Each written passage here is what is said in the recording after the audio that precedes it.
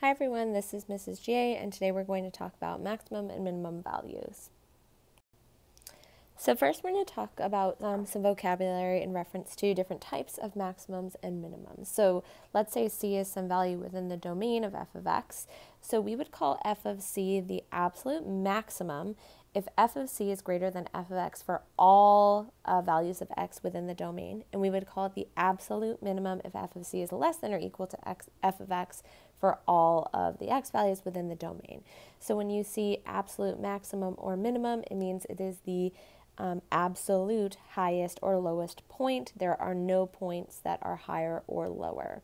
So just some vocabulary to be aware of. Sometimes absolute maxes and mins are called global maxes or mins, which makes sense because, globally means like the absolute highest or lowest.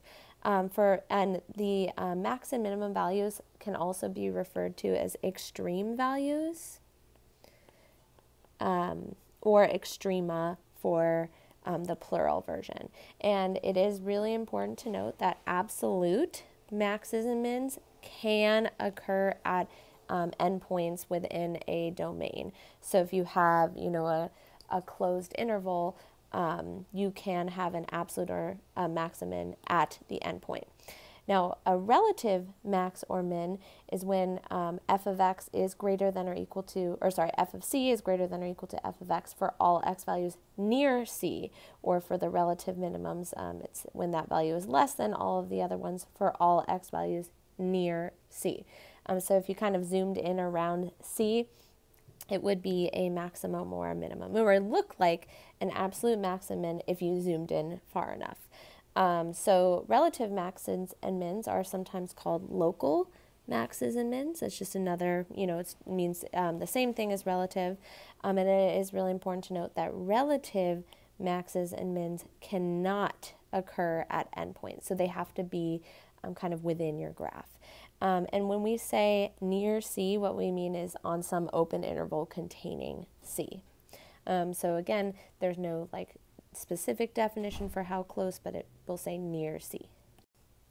So looking at a picture of this graph, let's see if we can label all of the max and mins and determine what type they are.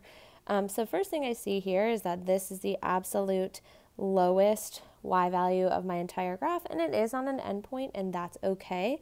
So we can call f of a, we could call that an absolute minimum. Now let's see if we can determine an absolute maximum. I see this is the highest y value of my graph, so I'd say f of d would be an absolute maximum. But you can see that there are some other, if you zoomed in, there's definitely other hills and valleys, which would be maxes and mins. So if you look here at f of b, we can see that around this general area, it is definitely a high point. So we would call this a local, or I'll say relative maximum. And you can see at f of c right here, that's definitely a low point, it's a valley, but it's not the absolute lowest point, so we'd call it a relative or local minimum. Now just notice I'm not including f of e because this would be considered a relative minimum. Well, it's not an absolute minimum, and we don't include endpoints for relative maxes or mins. So now we're going to talk about the extreme value theorem. So this theorem states that if f is continuous, I'm going to highlight that, that is important, continuous on a closed interval, that's also important, in the closed interval a to b, then f attains an absolute maximum at f of c and an absolute minimum at f of d at some numbers within that interval. So essentially it's saying if these things are true, then there must be an absolute max and an absolute min, or at least one of each. So if you look at this first graph, it is closed interval, it's continuous, and we can see that here we have an absolute max, and here we have an absolute min. And then if you look at this next example, here would be our absolute max, and here would be our absolute min. It's okay that it's on an endpoint. And then in this third graph, we actually have two absolute, well, 2 points where we have an absolute max, the absolute maximum value is the same. F of C1 is equal to F of C2. So we have 2 points that have an absolute maximum, and then F of D right here would be our absolute minimum. So you can see that all 3 of these graphs are, again, continuous and have that closed interval A to B. Now we're going to look at some times where that extreme value theorem wouldn't apply. So that's when you have one of 2 things. Either it's not continuous or it's not a closed interval, meaning that we may not have an absolute max or min. So if you look at this first graph in part A, we actually do have an absolute minimum. It would be right here. But in this case, what would be our highest point, you can see that our graph is not continuous. So for this one, we actually have no absolute maximum, and really it's because it's not continuous over that open interval of 1 or 0 to 2, or that closed interval, sorry, of 0 to 2. So in this case, we actually have no absolute maximum. You can see there's that jump discontinuity. And then if you look at this next example, here our graph would be continuous over an open interval of 0 to 2, but remember it must be continuous over the closed interval. So it is not continuous over the closed interval 0 to 2. So you can see we have an open coordinate at x equals 0, and we have an asymptote that does not exist at x equals 2. So in this case, we would have no absolute max or min. So again, the exceptions to the extreme value theorem would be when it's not continuous over the closed interval or when it's not a closed interval. So now let's talk for a second about how our maxes and mins are related to the derivative. So let's look at this first example. We have maybe a relative maximum here and a relative minimum here. So we know that at these times, at this time right here, our derivative is equal to 0. Because it's flattening out, the slope of our graph is equal to 0. So we know that if we're looking for maxes and minimums, it might occur when the derivative is equal to 0. Now, I say it might occur because look at this next case, our absolute value graph. We can see that this is actually an absolute minimum. However, we know that our derivative is actually undefined at this point because it comes to a point. So I'm not going to always say that it's when the derivative is equal to 0, but that is one thing to look for. It could also be when the derivative is undefined. Now these two kind of show you that those may not also be tell-alls. Like I'm not saying that if the derivative is 0 that it is a max or min, because look at this case. Here we could see at f of 0 the derivative is 0. Our graph does flatten out. It has a horizontal tangent line right here.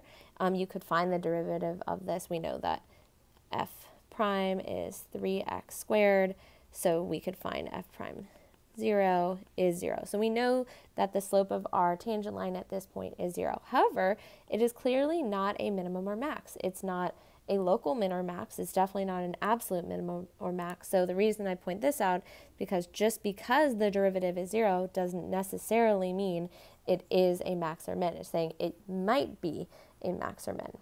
And also, just because the derivative is undefined does not also absolutely mean that it's a max or min.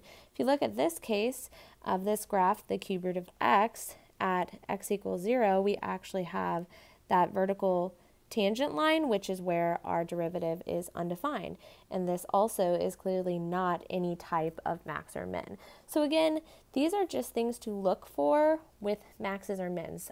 If the derivative is 0 or if the derivative is undefined, it may be a max or min, but not all the time. Again, here the derivative is 0 and it is not a max or min. Here our derivative is undefined and it is not a max or min. So those two scenarios that we just talked about on the last slide, these describe what are called critical points. So a critical point of a function is a number c in the domain of f such that f prime of c is 0 or f prime of c is undefined. So we're looking for when our derivative is equal to 0 or undefined. Those are called critical points. So now we're going to talk about the steps to finding an absolute maximum or minimum on a closed interval. So to find the absolute maximum, we're going to follow 2 steps, and then our answer is somewhere within those 2 steps. So again, it must be a continuous function on a closed interval a to b. First thing we're going to do is find all of the critical numbers over that interval a to b.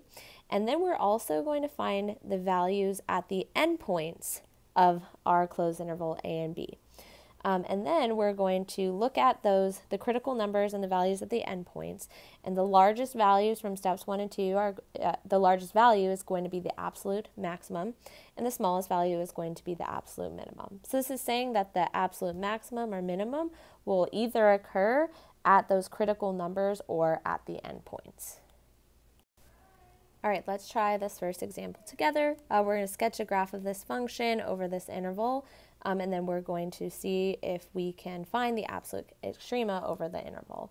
So first, it may be helpful for us to factor our function. So we see that it's x squared times x minus 6, and this helps us determine our zeros. So we do have a 0 at the origin, and we have another 0 at positive 6. And then I'm going to just put, here's the endpoints at 10 and negative 1, and we'll find those values in just a moment. And then another thing to point out is that this is a double root, has a multiplicity of 2, so we know that it actually touches and turns at this 0. So something to keep in mind. So let's actually find, we'll start by finding f of negative 1. So we can plug it into our graph, and we should get negative 7. So we can plot that point. Again, it's just an estimate, so maybe like right here. And then we would want to find our other endpoint, f of 10, and that would give us 400. So again, this graph is definitely not drawn to scale, so it look like this. So how can I connect these dots and only cross at 0 and 6? Remember, it is important that we know what happens at a double root. Remember, it touches and turns. So it does something like this. Now, we're not exactly sure what's happening in between here, so I'm going to kind of leave this part blank for now, but we will fill it in. And then we know that our graph is eventually going to do this. So again, the only thing we need to figure out is what's going on here, and we can, finding our absolute or our critical numbers will definitely help with that. So for the critical numbers, remember that's when our derivative is equal to 0 or is undefined. So let's find those critical numbers. So first, our derivative is 3x squared minus 12x, and then we set that equal to 0. Here we can factor like this. So we see that we have 2 critical numbers at x equals 0 and at x equals 4. So we can see that 4 is a critical number, so that's going to tell us that since our derivative is equal to 0, we are going to have a turning point. So we're going to want to figure out what f of 4 is. We already know that f of 0 is 0, so that's already taken care of. If you plug in 4 again into our original function, we get f of 4 is negative 32. So we actually see that that would be maybe way down here. Again, super not drawn to scale. But we can label those points. So it does something like this. So this is 4, negative 32. This is negative 1, negative 7. And this is 10, 400. So again, super, super not drawn to scale. So then remember, in that last slide, we learned that we check the endpoints and we check the values at the critical numbers. Oh, let me include 0, 0. And the highest one will be our absolute max. So we can see that our absolute max is 400, and it occurs when x is 10. And our absolute min is negative 32, and that occurs when x is 4. And that's all we have to do. All right, let's try this next one together. So here we have a rational function, and there's no way to simplify it. We definitely don't have any holes in this function. And actually, if you look for vertical asymptotes, our denominator will never equal 0. You can try, then you get x squared equals -1. That won't give us real numbers. So there's actually no vertical asymptotes for this one, which are really, of course, common for these types of functions. And then if you compare the degree of the numerator to the denominator, we see that we have a horizontal asymptote, HA, at y equals 0. So you can kind of sketch that in if it helps you. But then we do have those endpoints of our graph. So we can plug in some values there. We can plug in f of -2, and you should get -4/5. And then, so that would be, let's just say, here's -2, and here's +2. So it'd be maybe here. And then you can plug in f of +2, our other endpoint, and that gives us +4/5. So I'll plot that maybe somewhere right around here. Okay, so now we need to find our critical numbers. So we need to find critical numbers using our derivative. So let's take the derivative here. Here we will need to use our quotient rule. So low d high minus high d low all over low low. And we can simplify that out a little bit. So 2x squared plus 2 minus 4x squared.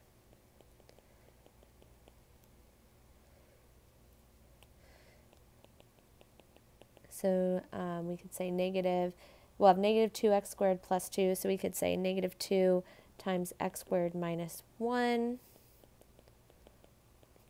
which we can factor out a little bit more to help us find those critical points.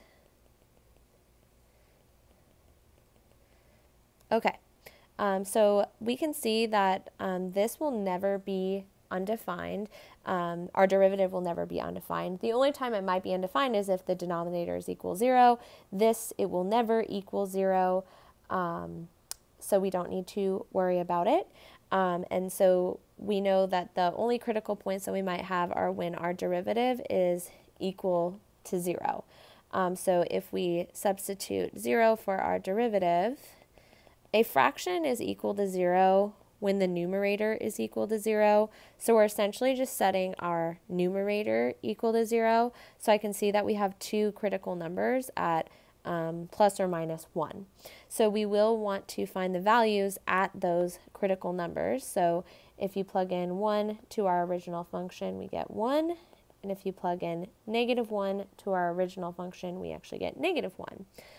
So that would be, so here's -1, here's +1, and we know that 1 is higher than 4/5 by a little bit, so relatively it should be higher, and -1 is a little lower than -4/5. We can also determine that our graph will go through the origin, because for our original function, if we're finding our zeros, you set the numerator equal to 0, and it is 0. So our graph must look something like this. Again, this is -1, -1, and 1, 1. So if you look at the values from our endpoints and our critical numbers, again, we're just looking at the y values here, we can see that our absolute maximum is 1, and our absolute minimum is -1. So we could write those out. Absolute max equals 1 when x is equal to 1, and absolute min is -1 when x is -1. And there's our answer. All right, let's try one last one together. So here we have the function sine squared of x. So let's start by plugging in our endpoints. So we'll start by finding f of -pi/4. So we're essentially doing the sine of -pi/4 squared. So negative root 2 over 2 squared is actually positive 1/2. So let's say that that's right here. And here's 5 pi over 4. So this value would be, I don't know, let's say right here. And f of 5 pi over 4. So again, the sine of 5 pi over 4 squared. So it's actually the same thing. It actually ends up equaling 1/2. So right here. So now we need to find the critical numbers, which is where our derivative is undefined or 0. So to find this derivative, we are going to need to use our chain rule. So for this one, we have 2 times the sine of x, so that's taking the derivative of something being squared, and then we're going to take the derivative of our inner function. The derivative of sine is cosine. So we have 2 sine of x cosine of x, which actually is our, it is equal to sine of 2x. That's our double angle formula. So it does help to rewrite it like this because, again, we're trying to see when this is undefined or equal to 0. So I can see that this is never going to be undefined. So f prime of x is never undefined because we know the domain of all real numbers is, or of sine is all real numbers. So we really are going to look for when our derivative is equal to 0. So when is the sine of 2x equal to 0? So we know that sine is equal to 0 at 0 and pi and 2 pi, so on and so forth. So we could say 2x is equal to pi n, which essentially means any integer multiple of pi. So 0 times pi, 1 times pi, 2 times pi, negative 1 times pi. But we do need to finish solving for x, so we need to actually divide by 2. So it's going, our derivative is equal to 0 at any multiple of pi over 2. So within our closed interval, that's going to be at 0, pi over 2, and pi. So we actually do need to now go find those values from our original function. So we can do f of 0. Well, we know sine of 0 is 0, and then you square that, and that's equal to 0. So we have the point 0, 0. And let's say here's pi over 2, and here's pi. So if we do f of pi over 2, we know that the sine of pi over 2 is 1. 1 squared is 1. So we have 0, 1, or sorry, pi over 2, 1. So here's 1 and here's 1/2. And then we need to find f of pi, which again is 0. So we're back to here. So we see that our graph looks like this. Oops. And again, it's not really drawn to scale, but we do have all of the information that we need to help us determine our absolute max and min. So we can see that our absolute maximum is here, and we actually have 2 points that give us that absolute minimum. So we have an absolute max is 1, and that occurs when x equals pi over 2. And then we have an absolute minimum at 0, and that occurs at 2 times when x is 0 and pi. So those are the answers. All right, so that is all for today's video. Thank you so much for watching.